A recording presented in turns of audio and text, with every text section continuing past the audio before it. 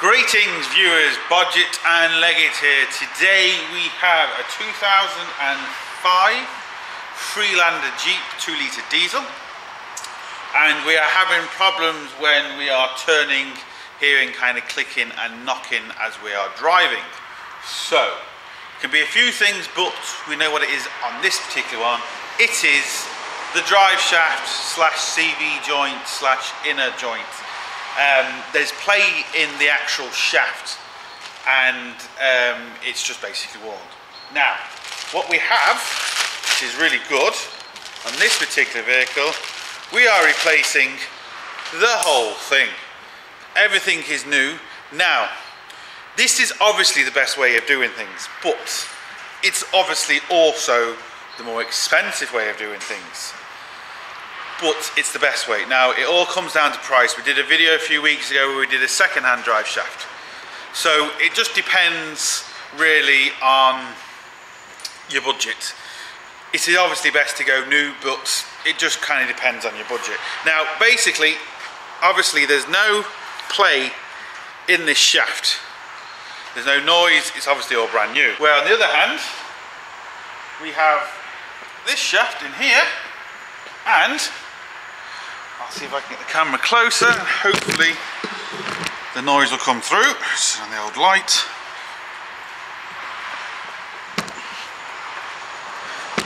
Wait for the lorries to go past. I can't quite get underneath it properly.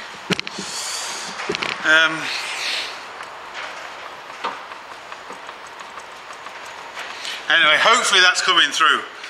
I'm going to take off the wheel. I might be able to get to it a lot better, make the noise a lot clearer for you. So, first thing we're going to do is whip off the wheel.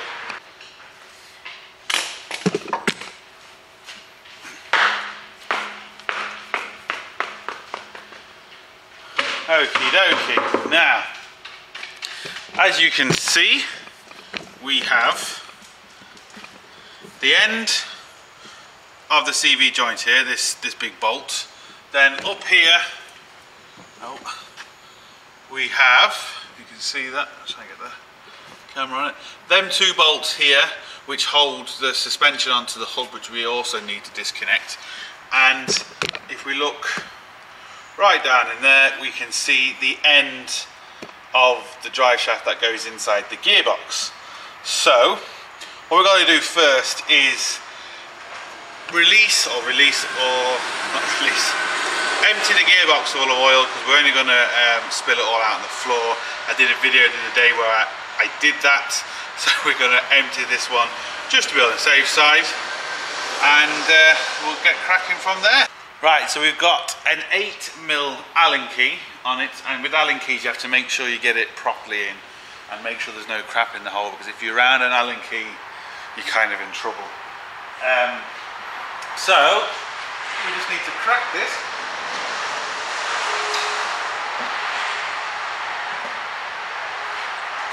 This is very tight. Ooh. Well, that wasn't coming off it down the road, was it? Now this is awkward, because what's going to happen is the start off of the fluid is going to come out onto this subframe, which is just going to make it leak everywhere. So I'm going to try and catch as much as I can, but this isn't going to be easy. This is going to be very messy. They've kind of put this in the wrong place, if you ask me. But anyway.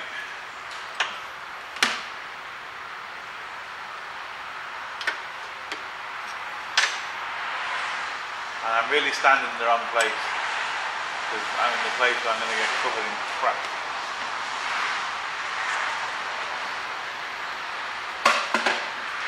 I can't do it any other way. That was the problem. Lovely. We got most of it, so it wasn't too bad. Now, we have done a few videos on this Jeep, and I don't want people to get kind of the wrong idea about these particular Jeeps. because to be fair, the road that these people live down, a tank would struggle to get down it. And I'm not exaggerating when I say that.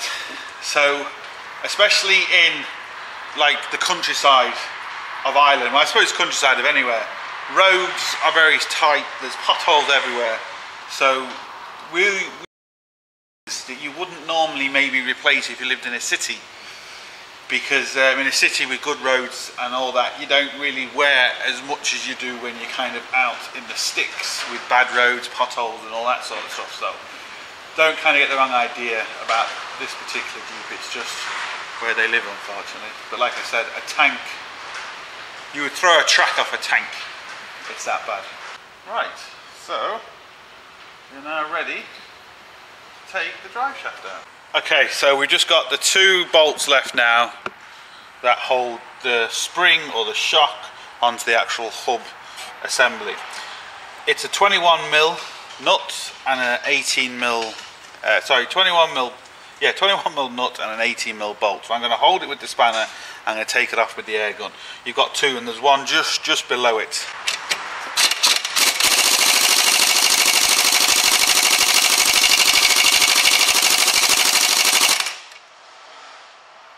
These are tight.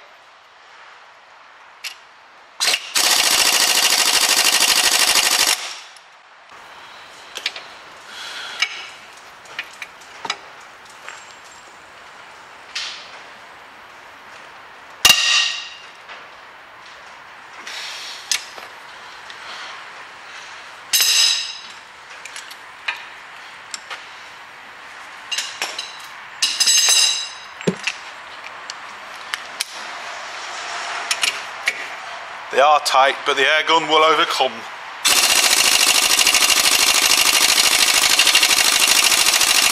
Right, a good quick tip when you're taking any bolt off, especially where the threads stick past the actual bolt, because obviously you can see it gets full of crap and shit and all sorts.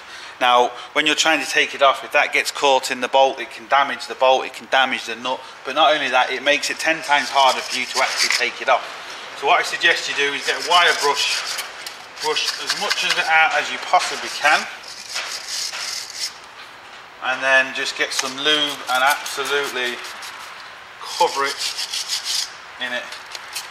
And don't be afraid to maybe leave it 10-15 minutes before you kind of go at trying to undo it. Now I have to say, this was a bit of a nightmare to take it off. A normal size ratchet, a normal size power bar, as you can see. Ratchet a lot smaller. Even this didn't take it off. The air gun wouldn't take it off. I had to end up not using this, so as you can see, I had to use this. Now look at the size of this. And to give you an idea, I'll put the heads together, and if we go down the bar, you can see that bar ends there, and this one still carries on all the way, twice as long as it. These were on tight, but now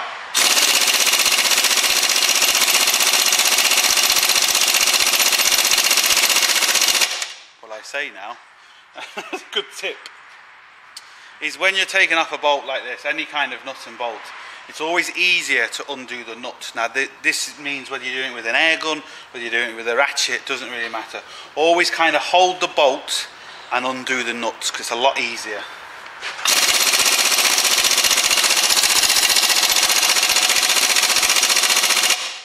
Just not in this case. I really don't know what's going on here. I'm going to try another bar I have, which is a power bar, but it's a ratchet. So it's a lot bigger than a normal ratchet. Let's have a look, see what this can do.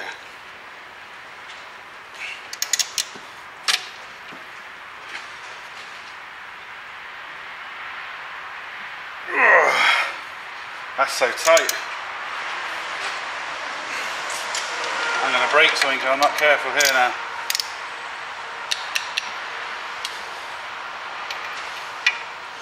Right, I'm going to have to spray more lube on it and just let it kind of soak in, because I'm afraid of breaking one of these bolts. doesn't feel, it feels very tight.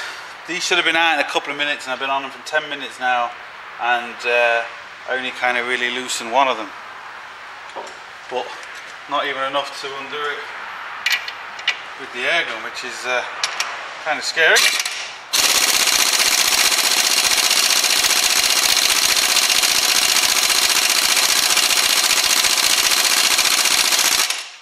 Right, back to the drawing board. Let the WD kind of settle on them for a few minutes and see what the story is. Right, basically I've given up on that idea. I've spent over an hour on this now. I can get it to move, but I don't want to break the bolts. These aren't ordinary bolts, they're not mild steel bolts, they're really, really strong bolts. So if you do break one, don't put a mild steel bolt in because it'll just snap. So obviously the best thing to do is to heat it with the proper gas torch and that, but I don't have one of them. I do, however, have the smaller version, the little blow lamp or the blow torch, which is okay. I mean, it kind of does it, it's nowhere near as good, but it's a hell of a lot cheaper. You can get these new tools now which are brilliant.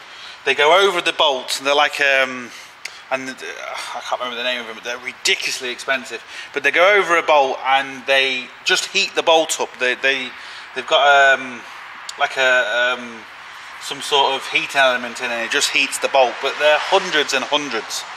So I haven't got one of them, unless the people that make it want to send me one for free. Yeah.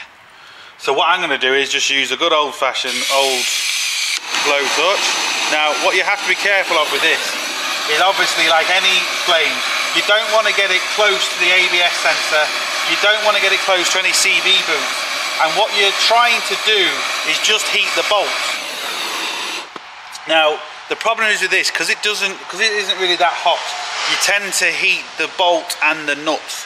You want to heat the bolt, and the reason why you want to heat the bolt is because you want to make the bolt expand and the nut to stay the same. That's where the proper gas torch is a lot better, because it'll heat the bolt instantly, rather than this is kind of takes a few minutes to do it. But hopefully should still crack it, should still crack all the rust inside, and should still do what we need to do, hopefully. And it's good, you need to get a nice even heat all the way around the bolt. Don't just heat one side of it. And just be careful of all the wires and all the rubbers and stuff like that you don't damage or burn anything, for obvious reasons.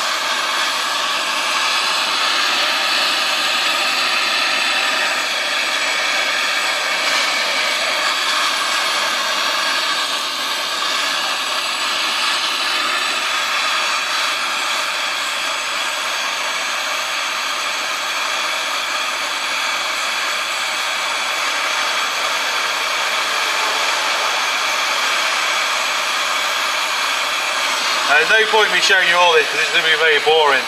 So I'm going to keep heating this. I might have to heat this for 5-10 minutes with this particular torch, and then once I get it off, or once I attempt to open it with the air gun, I'll turn the camera back on. Alright, so let's see what happens now.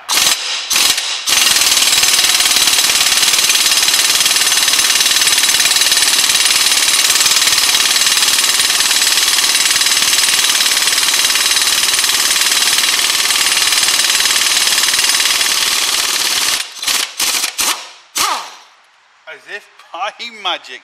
Now be very careful of that bolt, because obviously it's going to be bloody hot.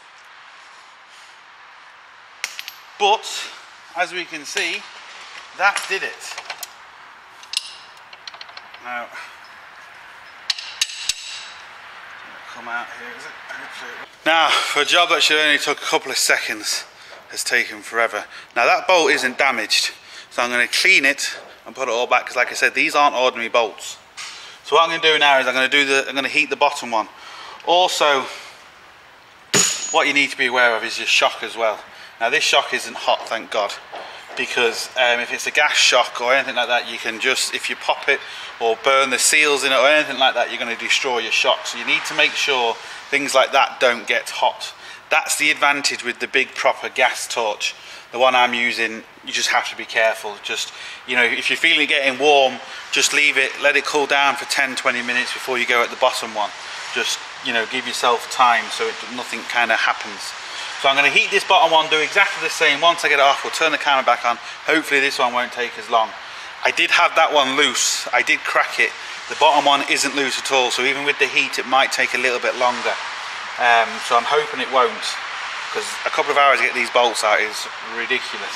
So once I get it off, turn the camera back on, and we'll go from there. Right, I finally got them 2 bolts off, which was a nightmare, but anyway, they're off. So what we need to do now is just basically take out the drive shaft. Now, you want to be aware of, again, things like your ABS sensor, your brake lines and stuff like that. Make sure you're not putting too much stress on them, because the last thing you want to do is break them, because then you're going to be in more trouble than what you started with. Right, what I'm going to do first is hopefully try and get the drive shaft out this end first. Oh, camera down a bit. See what I'm doing. So use my little hammer. Now, as you can see, we have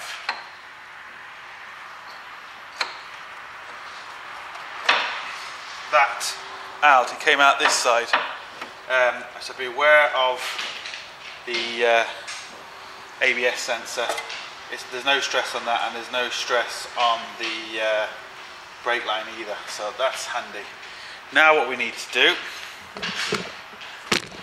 is, hopefully you can see the drive shaft yet, I can get a bar, get in behind it and just pop it out. It sounds simple, and sometimes it can be, and sometimes it's not. But this one, I think is. Yes.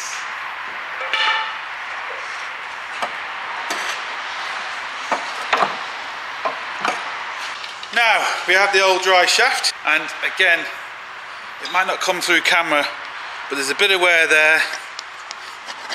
Well, obviously that's supposed to do that, but there is wear in it. You heard it, hopefully you heard it once it was in the car, but now it's kind of got room to move. So what you need to do is line this one up, the new one, with the old one to make sure this is new, nowhere near, well, it's new, simple as that. And it's shiny. It's nice to put shiny parts in a car, isn't it? So I've measured against the old one. I know it's right, the right size and everything. I'm just going to reinstall this now.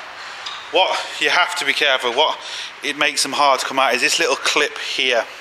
So you want to make sure that doesn't get damaged, because that's like a little lock nut, you could say, that kind of holds it in place. We just need to feed this back in to place. Hopefully that is coming through. I'm not getting in the way, so I'm just gonna put it there, take off the bolts from this end, make sure, even if I'm not in, I'm kind of in the right place. Not 100% in yet, but can give me enough room.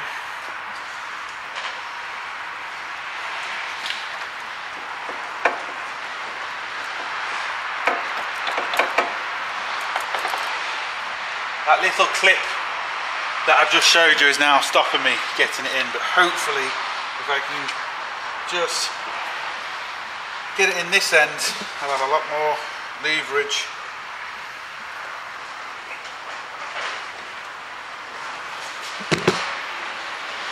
Now, hopefully you can see what I'm doing. I don't know if I actually got that, but hopefully I did. All I'm doing is putting this end in. Make sure the ABS sensor's the right way. Now, you can put that in there, just hand tight for the time being. We're not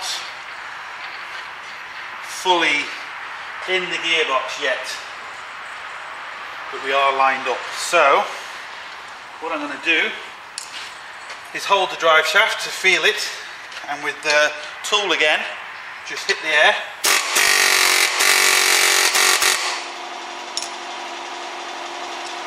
Just drove it in,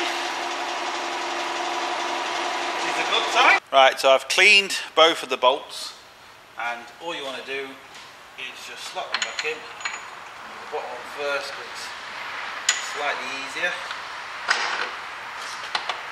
Right, now that bolt's in, this can't really go anywhere. What you might find is, because your drive shaft's at an angle now, this one went in fairly easy, but sometimes they don't. If you're doing this on the floor, you might find to jack up this side of the suspension just to get the drive shaft straight before it'll kind of push all the way in. So that's kind of a little tip you can use. So you can just double check that it, make sure it's in, because you can think it's in and it actually isn't in all the way. Even though it's maybe spinning the gearbox, doesn't mean it's completely in. You put new oil in straight away, it's going to come out. If you take it for a drive, it's just going to spit the drive out and it could do so much damage. So make sure your drive is in.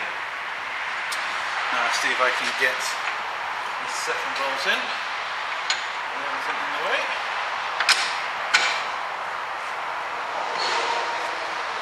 Now, no harm to give it a good spraying, even inside the bolt. So the problem with Jeeps and stuff is, especially if they're used for going off-road and stuff like that, all the water and all the crap gets in everywhere, and that's what makes bolts, nuts and bolts, a lot harder to take off than say a normal car. It's just kind of part and parcel of a Jeep. The other thing is, what you have to get done, because I've now basically disturbed the tracking of the vehicle, you need to get it tracked.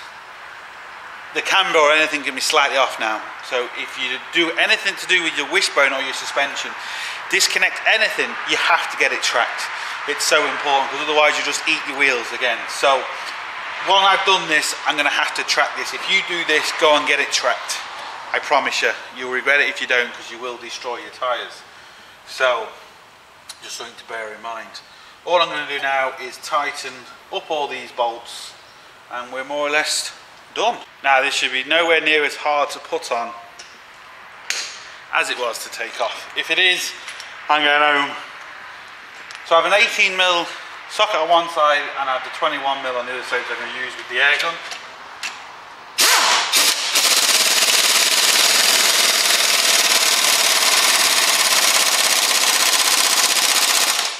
So much easier.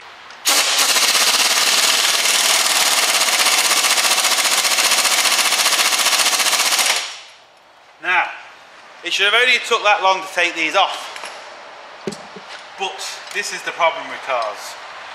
You know, older cars or whatever, you just can, a bolt can, one bolt you can be trying to take off for hours.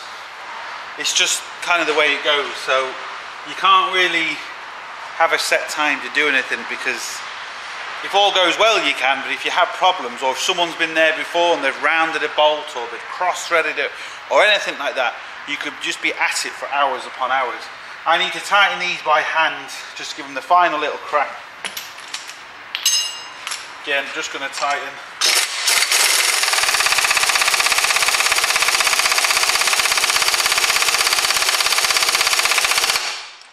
That, again, I need to tighten that by hand.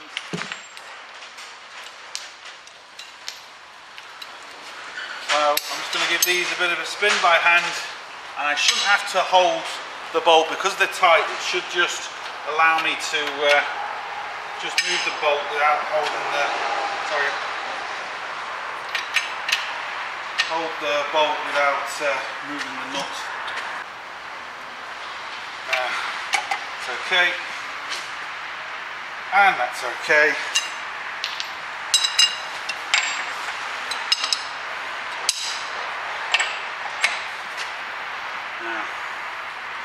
Need to wedge that. Now this air gun is very powerful, so I always just like to double check it by hand. But I kind of know I'll be alright, but it's just nice to double check.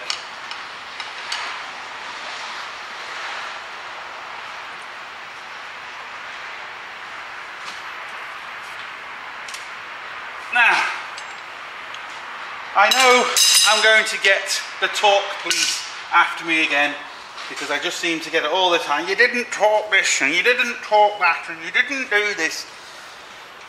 Nobody does, okay? Nobody will torque that. If it's on a Ferrari or a Lamborghini, Formula 1 car, that's different. But on a normal car, you don't need to do it. Don't care what you say, you just don't need to do it. So comment as you want.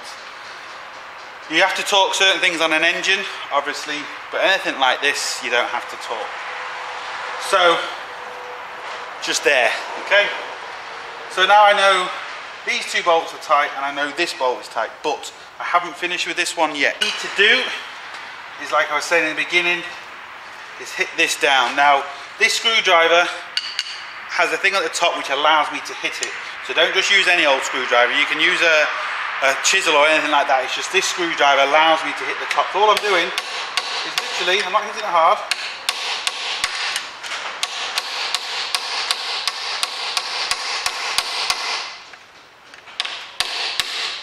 I'm just bending that down in there to stop that nut coming loose. It's as simple as that.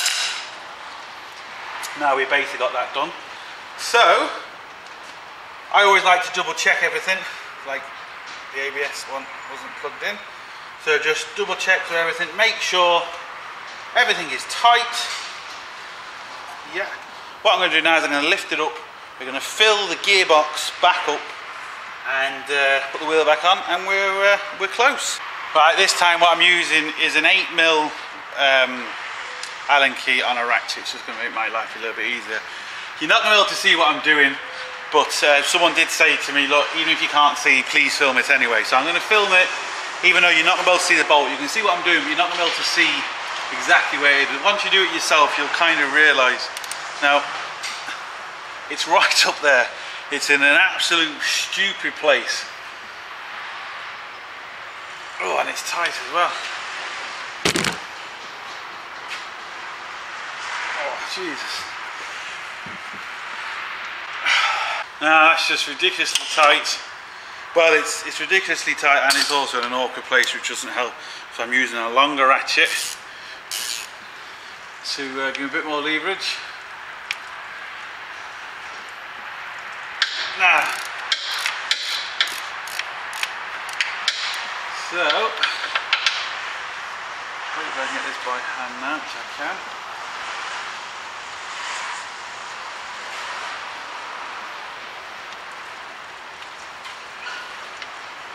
Right, so what I'm going to do, I'm going to set up the pump and everything, turn the camera back on, and we'll fill it full of oil.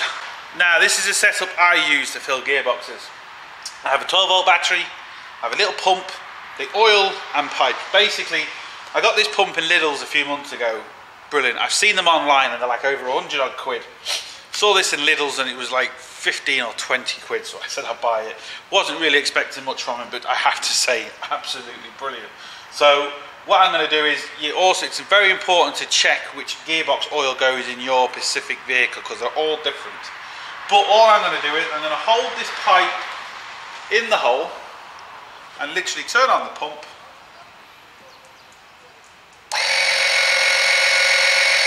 And let it do what it needs to do.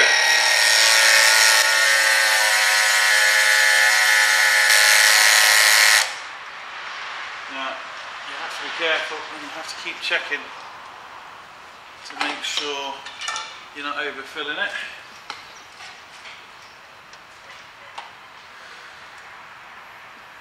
So, I'm still okay.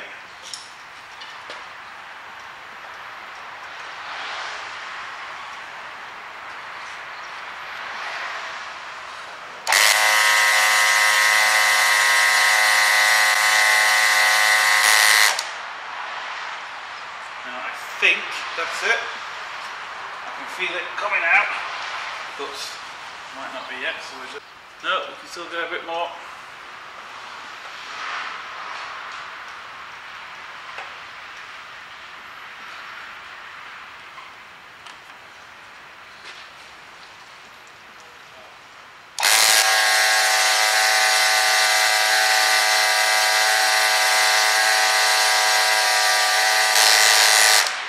It's got just about 1.5 litres in there now, so we're going to be close, but we're not there yet.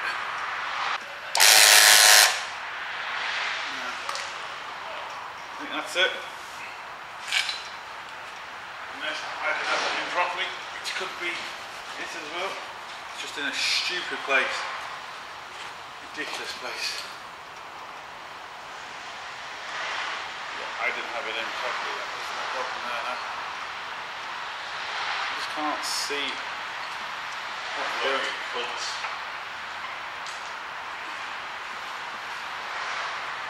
Oh, come on. But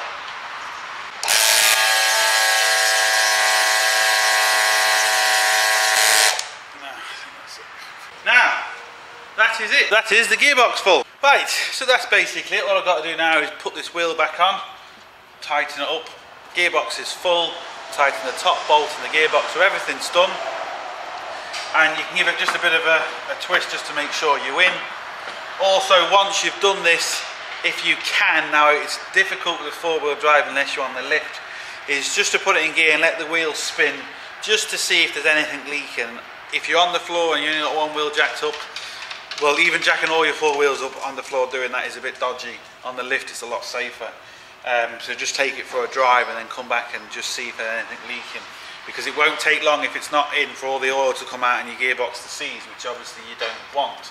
So yeah, look, it's simple as that really. It's just unfortunate we had problems with the bolts, trying to get the bolts out, which was a bit of a nightmare. But having said that, it's still all done now. Good to go. So look, hope it helps. Thumbs up and subscribe, and don't forget, get your hands dirty. See you for the next one.